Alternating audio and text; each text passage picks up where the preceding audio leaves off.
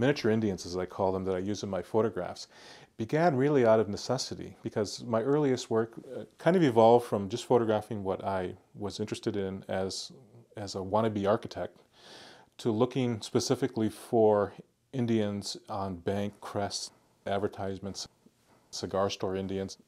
And then at a certain point you realize, well, there's not a lot of them to photograph, so what are you left with? So now what I was doing was placing these figures and saying, they're suggesting a lot of different things, but more specifically that we inhabited all these places as Aboriginal people.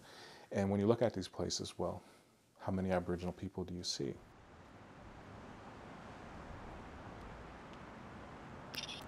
I ended up with a disability from a car accident.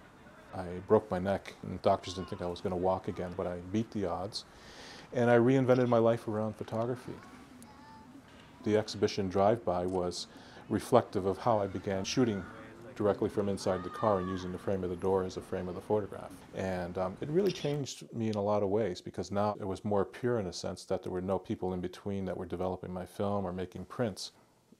I made a decision that I was going to overcome this, and nobody could ever accuse me of being malingering or being lazy, and photography became the way to overcome the prejudices and the stereotypes that we deal with almost on a daily level across North America.